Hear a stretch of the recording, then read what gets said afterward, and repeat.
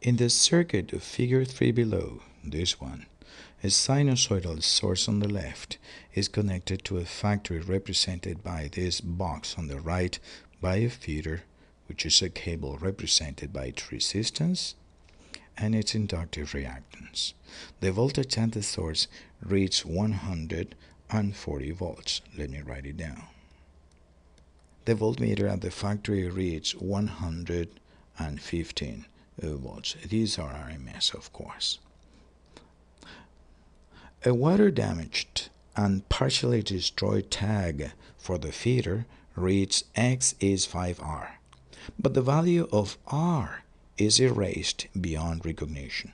That is, we do not know the value of this resistance, but we know that this reactance is 5 times that value, whatever that value is. An ammeter at the factory reads 33 amps. Oh, so we know that this current is 33 amps. A wattmeter at the source reads 3 kilowatts. Well, we know that the power here is 3 kilowatts, the power delivered by this source. The question is, what is the power factor and the load at the factory, including if that power factor is inductive or if it's capacitive? And also, what is the active power and the reactive power at the factory? And then, what percentage of the active power delivered by the source, those 3 kilowatts, is lost as feeder heat losses here? We shall see. I draw the phasor diagram where I write down the phasor sign. 115 volts, the voltage at the factory, 140 volts, the voltage at the source, and the current of 33 amps. You say, wait a minute, are you assuming the load is inductive? Well, that is a reasonable assumption. After all, the voltage drop from 140 to 115 is so significant that most likely the load is inductive. All right. What is what we need to find here? We need to find the power factor and the factory and the load. We need to find the angle between this voltage and this current and then take its cosine. What we need is to find this angle. Let me extend this a little bit. This angle is the angle I need to find. The power factor angle at the factory. How do we find that? Well, I don't know. Let's see what we know.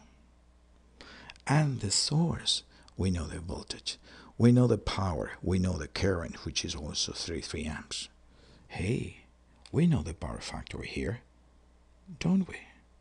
Remember that the power and the source, PS, is voltage at the source, which is 140, times current at the source, which is 33 amps, times the power factor at the source. We know this is 3000 watts, this is 140, and this is 33. We can find this angle. Let's find that angle. Let's say theta s is the arc cosine of 3000 divided by 140 that multiplies 33. That's 49.51 degrees. What angle is that? This angle, this one, between the voltage here at the source and the current, which is common in the circuit. This is the angle theta s, which we know it's 49.5 degrees. Holy. But what we need is theta f. That's right. And this is the one we know that's correct. If only we knew this angle. Yes. What angle is that? Little delta. That is a torque angle. How am I going to find that? Well, we remember those two voltages and that angle are part of a triangle. This triangle. If we solve that triangle, we find delta, and then we can, yes. How do we find a triangle?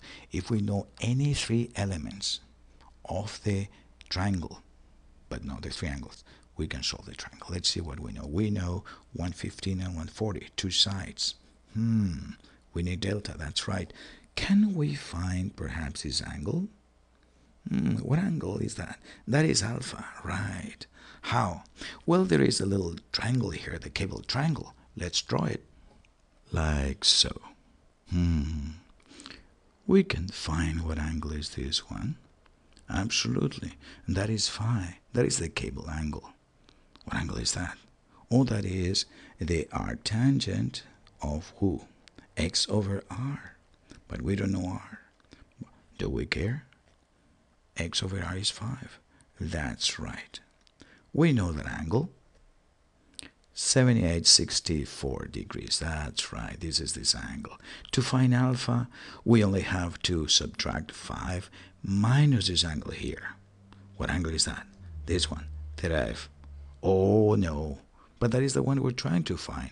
So, bummer, we cannot find alpha. We're left with only one. What about if we find this side of the triangle? This side is the voltage in the cable. Well, but for that we need the current, which we have, and we need the impedance of the cable that we don't. Bummer. So much for that. What about if we compute this angle here, the angle that we called beta? Can we? Oh, yes we can. We draw this line that is parallel to the current. Let's specify that's parallel to this one. Why? Because this angle here is known. Is it? Yes, this angle is this angle. The power factor angle of the source. We know that. We know that that is 49.51 degrees. And this one, this little one here, that is just 90 minus phi, and phi we know what it is. 1131 degrees. And then what? Well, check it out. This angle here is 90 degrees. It's a right angle. Is that right? Yeah, because this side is perpendicular to the current. That's why this is 90. So beta is 90 minus theta s minus 1131. That is right. Let's write it. Beta is 90 degrees minus theta s minus 1131. That 2918 degrees. Bingo. Now we have 3 elements in our triangle. 115 volts on this side, 140 on this side, and this angle, which is 29.18. We can solve the triangle. We can use sine law several times until we find delta. That is what I'm about to do. Delta turned out to be 723 degrees. And we can subtract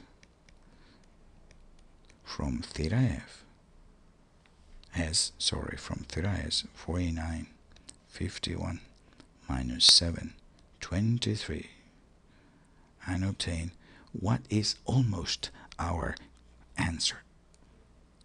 42.28 degrees. The cosine of that is the power factor at the factory.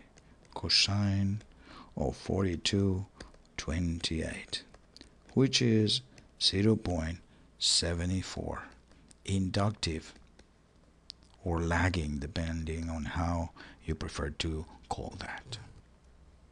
And what else?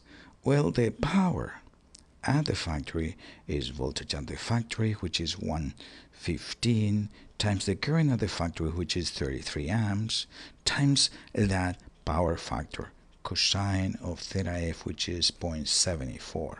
You multiply all of that and you get 2.8 kilowatts. Actually, if you want to be picky, is 2,808 watts, if you want more digits, of course. And Q, the reactive power absorbed by the load, is 115.33 amps. And the sine of that angle that we just found, and that is 25.54 2.53 VARs. That is approximately 2.55 kilovars. And the efficiency? Well, let's see what the losses are. The power input by the source is 3000 watts, but the power absorbed by the load on this side is less than that, is 2808. So that means that the losses are 3000 minus 2808, and that is 192 watts. In percentage, with respect to the 3000 we're taking that from, that is divided 3000 times 100%, that is 6.4%, and that is the answer to this question. Thank you very much.